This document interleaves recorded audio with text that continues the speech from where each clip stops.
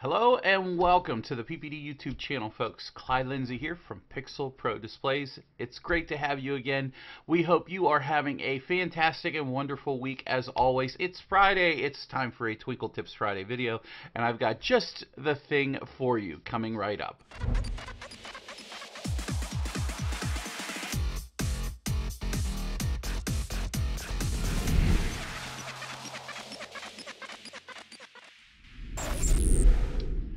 Well, folks, I had an idea to do something special this week, and I come up with something that I think a lot of people might find rather fun and interesting, considering sequencing is hard. I mean, just look at the xLights screen there, and there's so many options for sequencing that you just don't know where to begin in some cases. There are some things that xLights will do for you. Not a whole lot when it comes to sequencing, but it has a number of options that will allow you to utilize the sound that's in the song to kind of take sequencing to a different level. So I'm going to split this video up into two different videos because I think there's a lot of information, and I want to make sure that you all kind of get a good handle on the first set, and then we'll move on to the second set next week, while Robert and I are at the Florida Mega Mini. So let's go ahead and get right to it. There are a number of effects in xLights that have some built-in auto sequencing that goes along with the music, and maybe you didn't know. And I'll share a couple of these options with you. So now first I want to mention the music. The MP3 that we're using is from Pixabay. It's called Christmas Mood, so you can go download this. This is a free MP3. You can share it, you can use it, and you can sequence it if you want to. But I'm using it today as a way for us to demonstrate some functions in xLights. And the first function I want to share with you, I've just created this new sequence.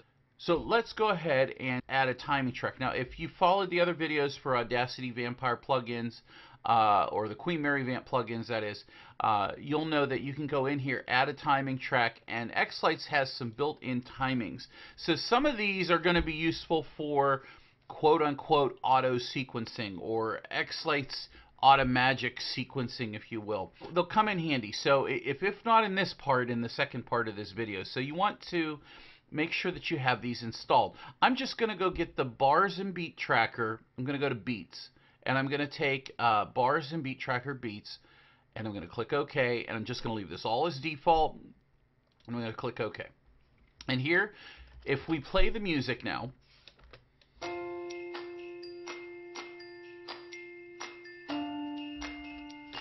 do you see how these beats are lining up exactly with these little these timing marks here?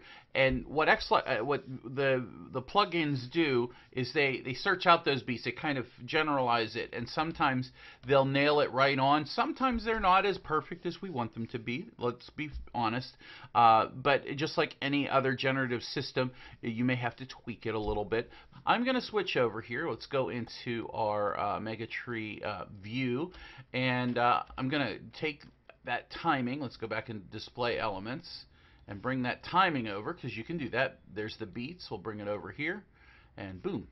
One of the things that we can do is we can start going through the effects that actually have sequencing events in them that work with either timing tracks or just the sound of the music. And the first one we're going to go to is we're going to go to the fire effect. So if we pull the fire effect down here, put it on the matrix, and we just watch the fire effect, it doesn't do anything dramatic, right? Well, that's why we have this checkbox here that says grow with music. And now when we re-render or click it again, you can see, so now you can see how the fire effect is affected by the way the music is rolled off of the waveform. And it's pretty interesting because it depends on exactly what you're trying to do in xLights. This might be something that you're looking to do, and it's rather easy. There is no adjustment control for this, so you can't, oh, this is too much or this is too little. It's automatic. There's no adjustment to this. So the second effect is the fireworks effect. Let's go ahead up here and grab the fireworks effect. It's right beside the fire effect. And if we click and drag it out here, We can see that by default, I've got some pretty firework colors going off there. Just in its default setting, there is a checkbox here with Fire with Music. So if we click on that, and let's add a second color into this. Let's add red. And here we go. We can see a little bit of red and yellow fireworks going there, and they're bouncing, not bouncing to the beat, but they're actually synchronizing to the beat. So that's rather interesting. It's really, I think it's helpful for people who have, that they're looking to specifically do something interesting.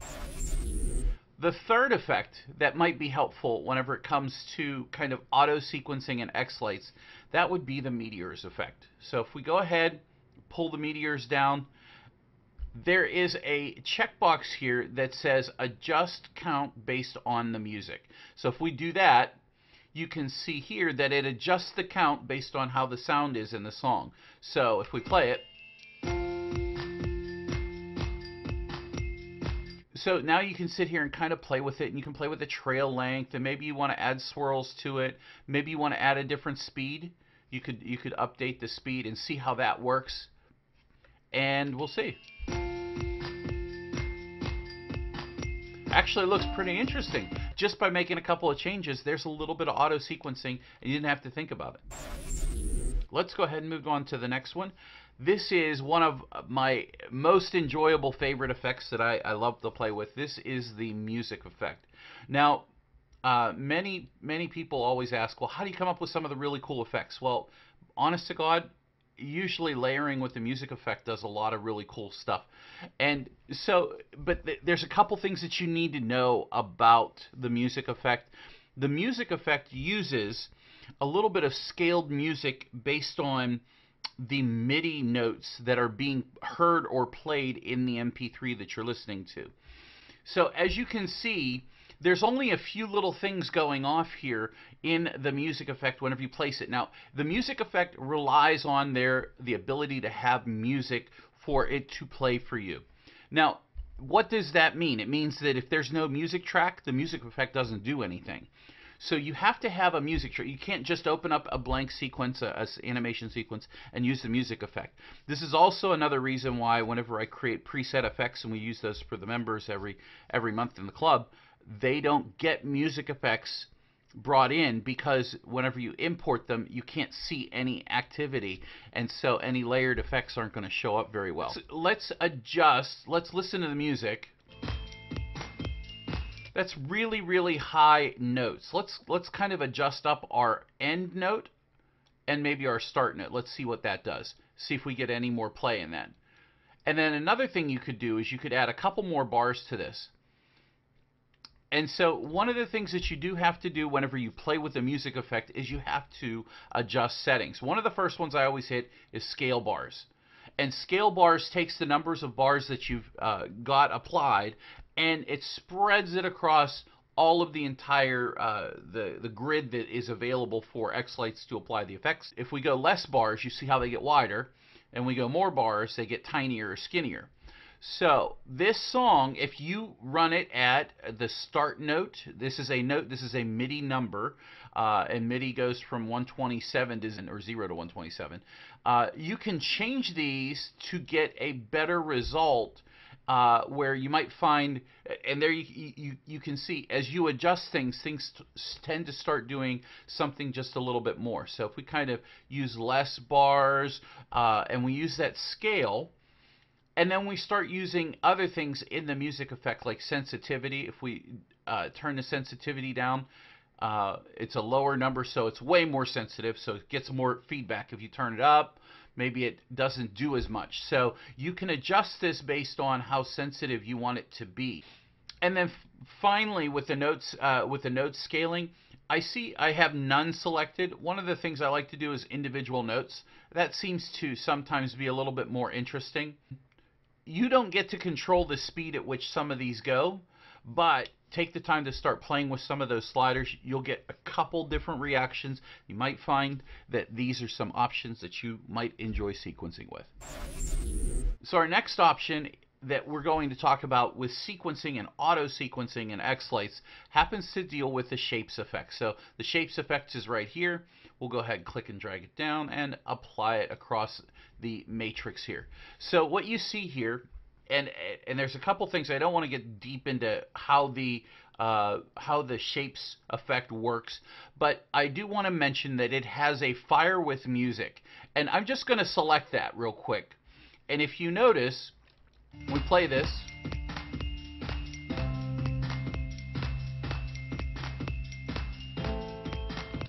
Sounds like it's a lot of fun because it actually does fire the music track along with the objects that you want to draw. Then the nice thing about the shapes effect, let's be honest, is you've got so many options. The shapes effect is a lot of fun to play with. Don't get stuck here. But here's the ellipse. Here is the triangle, so you can have triangles. You can put different layers in and do this with different shapes, so you can have triangles and stars and hearts at the same time. So that's the shapes effect and the fire with music function. Let's move on to the next one. Next we have the strobe effect. So I'll go ahead and grab that. We'll put the strobe up here. And we'll go ahead and just by the default, strobe is nothing but twinkly lights. It's kind of like the twinkle effect, but it's not the twinkle effect because it doesn't work exactly the same way. There's a lot of difference between twinkle and strobe. They both have their place, but the react to music is a lot of fun. So if you watch the music here,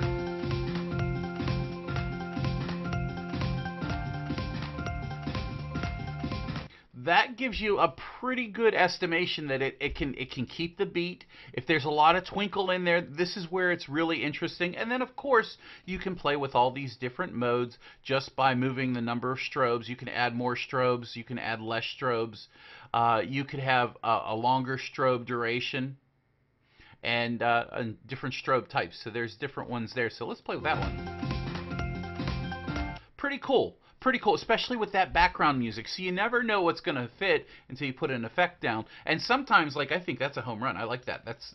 If I were sequencing this song, this would be on a couple of the props right now. That'd be a lot of fun to play with.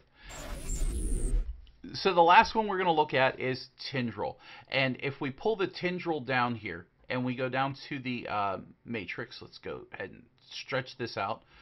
So Tendril looks kind of like a little... I don't know. I don't know what you call that. But if you come over here to the movement tab, if we drop down and we go to, let's say, the music line, and if you, what xLights is going to do is it's going to tell the Tendril, hey, listen to the waveform and come up with something that's interesting for this. Now, it may not always be interesting. Let me shorten this because it might look a little better whenever it's shorter.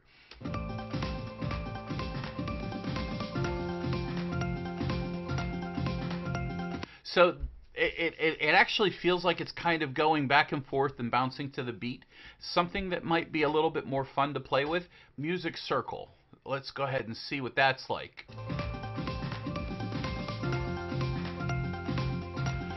I feel like it's kind of going along with the beat there, you know. I think it looks like it's having a lot of fun. I feel like it's kind of really going with the music there. I think another thing too. That you can add to pretty much any effect that's in xLights. And I'm going to go ahead and grab the bars effect for this. Actually, the color wash. Color wash is one of my favorites. We go over here to color wash, and we'll grab the color wash. This is kind of your bonus.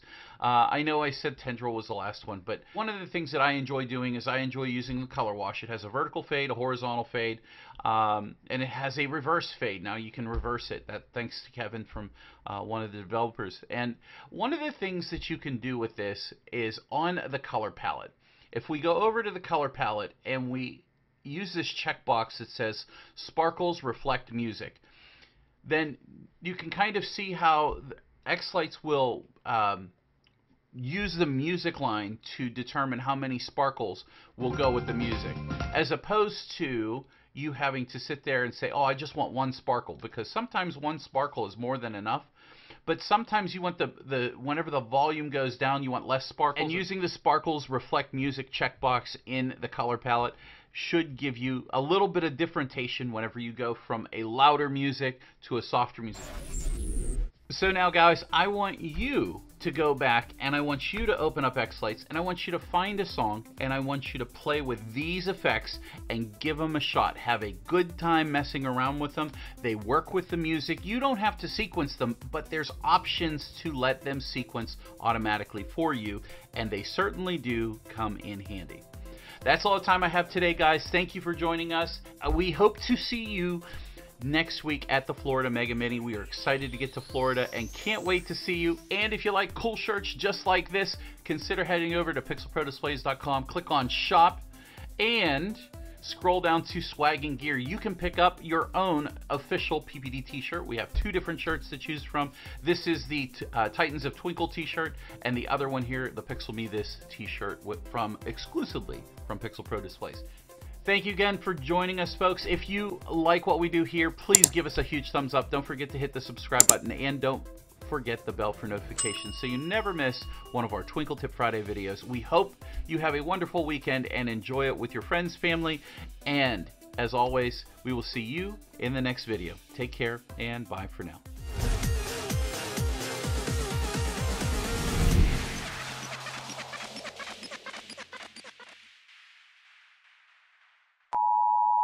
So, with that, let's get right to it.